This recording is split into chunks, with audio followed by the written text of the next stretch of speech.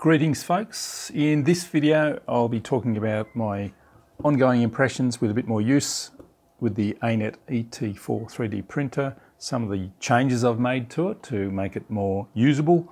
I am getting really good prints out of it at the moment. There's a little skull that has come out beautifully, no support on that at all. That print's excellent just the way it is.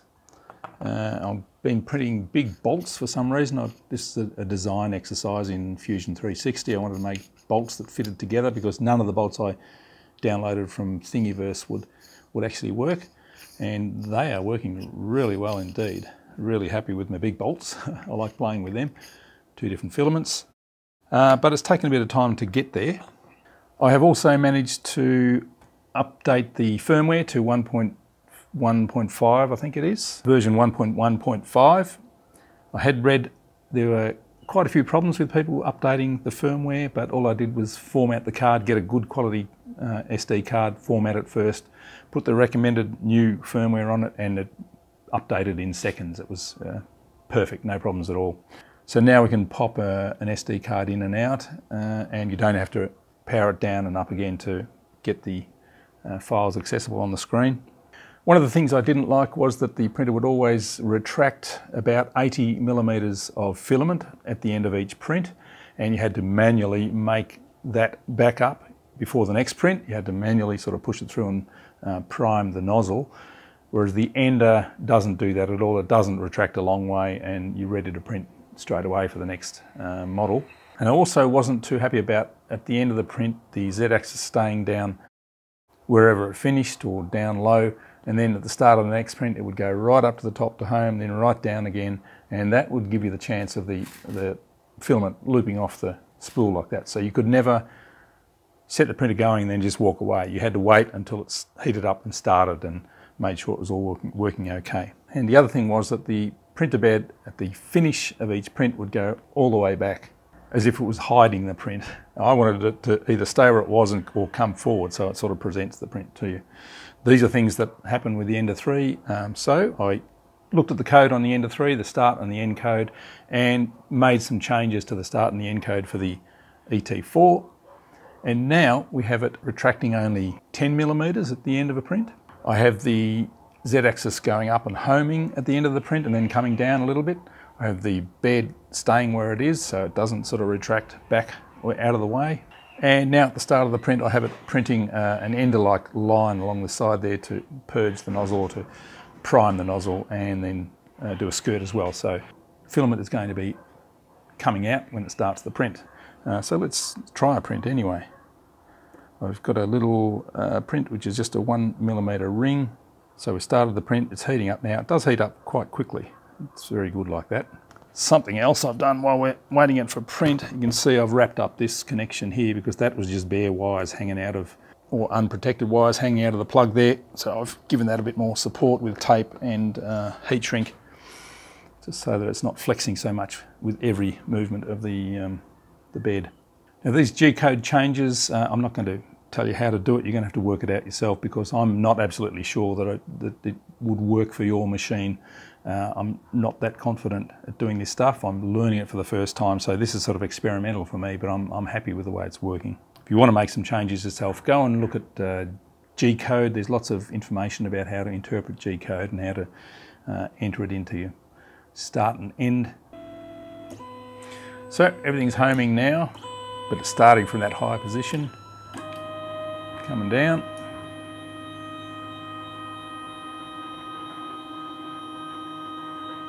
And after the last print, it has only retracted 10 millimeters, so the filament should be coming out straight away, pretty much.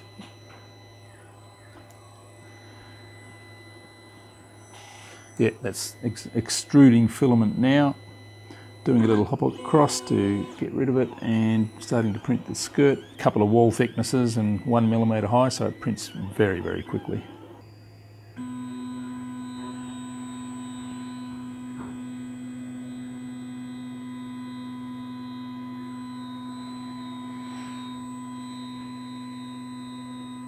Now we're returning up and homing.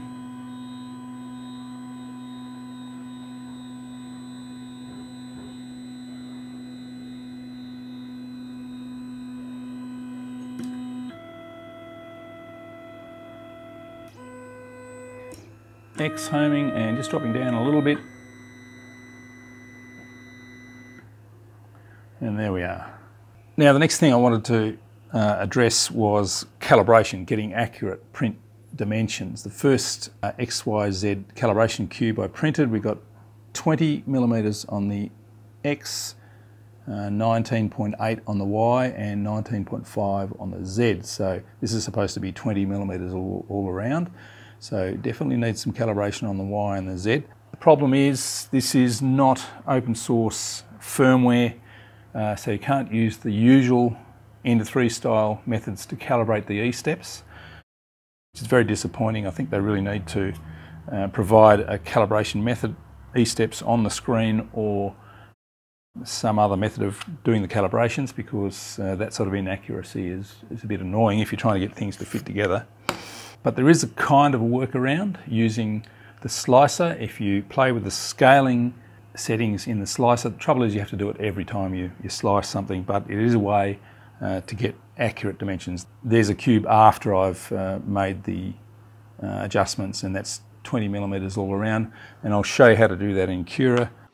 There's the bolt. Now, to calibrate it or to scale it properly, I printed out that XYZ cube, worked out the sort of percentage difference in the X, Y and Z. X was fine, we need to undo uniform scaling. Y was out by 1% and Z was out by 3%. So make these changes every time I do a slice using the Anet ET4 and the dimensions come out correctly. I also managed to connect the ET4 to my Mac, not to this notebook. It wouldn't connect to the notebook whatever I did, but I was successful on my newer iMac, maybe 3 years old. I suppose this notebook's about 10 years old, so don't know what I was thinking. Downloaded the correct driver, the suggested driver for the ET4 from the Anet website, or it's actually on the SD card that's supplied as well. It's something like the CH340 driver. And then when you connect the printer, it will show up in a little screen over on this side here in the monitor screen there. It takes a few minutes to show up, but then you can run the printer straight from the computer if you want to. And that's where you would normally try and do some calibration, and it just doesn't work. You can enter the M503 command to get all the settings and it just doesn't work. Now if you're brave enough to want to mess with the start and end code, you load your printer here, go to Manage Printers and Machine Settings here, and there you can see a window to insert or read the start code and the end code. It doesn't show very well on my laptop, it's much bigger on the iMac, but that's where you enter the G code to get it to work the way you want to. So there we go, we are getting really nice prints. They are possible, but it takes a little bit more work. I'm not keen on the sort of lockdown firmware, would really like open source firmware, or at least the option included to calibrate, but it's getting very close to working very well indeed. Thanks for watching.